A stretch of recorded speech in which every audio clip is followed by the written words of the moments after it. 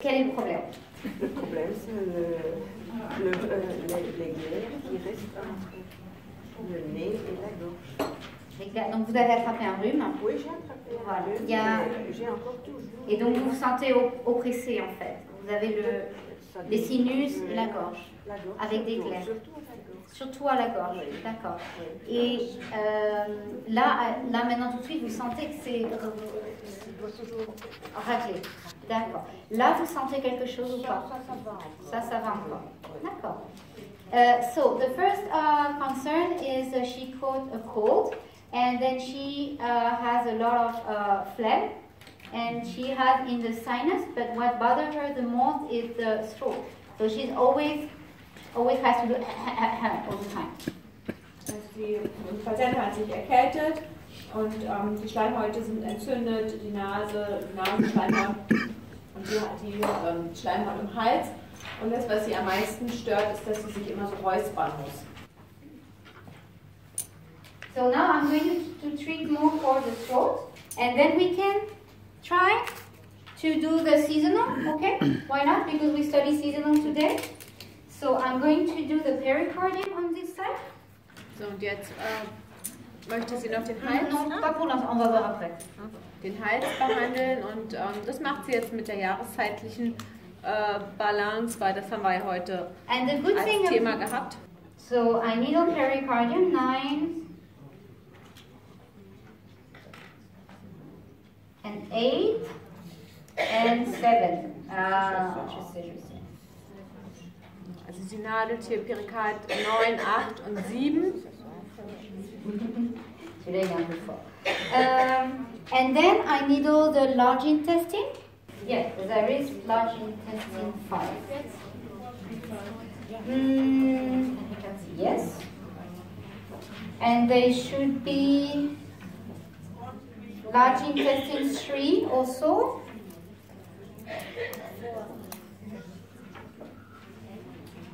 Let me check.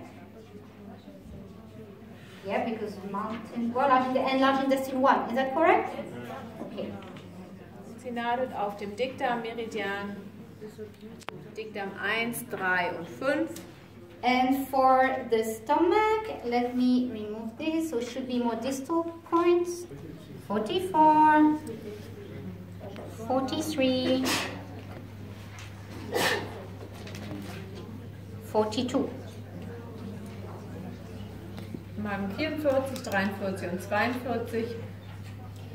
And now I can ask the patient, okay, would you please try your throat and tell us how you feel?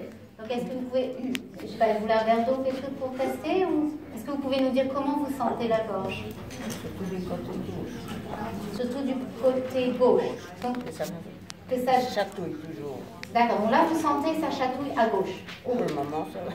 Ah. Je sens qu'il y a quelque chose, on dirait de glaire qui reste là. D'accord. Donc avant, vous aviez des glaires des deux côtés ou c'était déjà que à gauche? C'est toujours gauche. Toujours gauche, ok. Et là maintenant tout de suite, est-ce qu'il y a il y a plus de glaires ou moins de glaires, ou essayez de racler un peu, de me dire comment vous sentez? Surtout ce côté. Est-ce que vous pouvez me dire, est-ce que c'est là ou est-ce que c'est derrière ou au milieu? Non, au début, là, que vous avez la première fois. Là, juste là. Oui. Okay. And so she said that she still has a little bit, she still has phlegm on the left side. It's more on the left side. Und Delphine hat jetzt gefragt, wie der Hals ist, sie sollte mal schlucken. Und sie sagt, dann ist die Beschwerden, diese Entzündungszeichen oder dieses Gefühl ist jetzt noch auf der linken Seite. So, if on the left side, and it's here, it's kind of on the large intestine, in between large intestine and stomach, right? Und sie fand das hier an dieser Stelle, und das ist so ein bisschen zwischen Dickdarm und Magen. So I'm trying to find maybe my large intestine 5. I can relocate it a little bit, try to find a good usher point to clear that specific place, okay? So, je vais palper. Und jetzt befindet sie sich nochmal in dem Areal von Dickdarm 5 und guckt, ob sie die Nadel nochmal etwas besser setzen kann, um dieses Areal abzudecken. So I found the Usher point on the large intestine. 5 is like 2 millimeters away from where I did before. Und wir hatten noch einen Aschepunkt gefunden bei Dickdarm 5 und der ist ungefähr 2 Millimeter entfernt von dem, den sie vorher genadelt hat. Sie hat aber die Nadel rausgenommen und nochmal neu gesetzt. And I can do the same thing on the pericardium 7. Try to relocate a little bit, see if I can do better.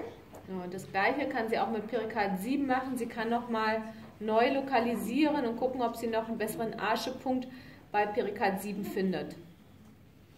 So we found a little Usher point. Ja, sie hat hier einen kleinen Aschepunkt gefunden. Okay. Et maintenant vous pouvez essayer respirer ou avaler. So I tell her she can try just breathe, swallow, or what to see if she can tell any difference. Und sie soll jetzt mal ein bisschen atmen und schlucken und mal gucken, ob sie irgendeinen Unterschied merkt. Ah, vous voulez manger un bonbon? Non, j'en ai mangé. Ah, vous avez mangé un bonbon. Ah. Oui, mais justement, la tout comme ça. Ah, d'accord. Mais là, juste après que j'ai changé les aiguilles, est-ce que vous... Je sens moins cette sensibilité. So she said it seems that it's diminishing a little bit and she feels less sensitivity on the left side. So, sie hat das Gefühl, dass sich das Ganze auf jeden Fall vermindert hat und sie fühlt weniger Beschwerden auf der linken Seite. Oui? Mm-hmm. Il y a une différence? Okay. So she said yes, there is a difference. Sie sagt also ja, es ist auf jeden Fall ein Unterschied. Okay. The phlegm, when people they have phlegm, sometimes they need a little bit time for coughing out the phlegm. Okay, so sometimes it's just not like immediate. They will need maybe 1 hour, 2 hours to cough out the phlegm, but at least they should feel like it's less itchy, or it starts to be able to cough out the phlegm. So they should still feel a difference. But of course, it can take a little time for the phlegms to cough out. Und Patienten, die Schleim im Hals haben, das kann manchmal ein bisschen dauern, bis sie den abhusten können. Das kann 1 bis 2 Stunden dauern. Aber zumindest sollten sie merken, dass das nicht mehr so juckt, nicht mehr so weh tut. Aber der Schleim braucht einfach einen Moment, um da wirklich rauszukommen.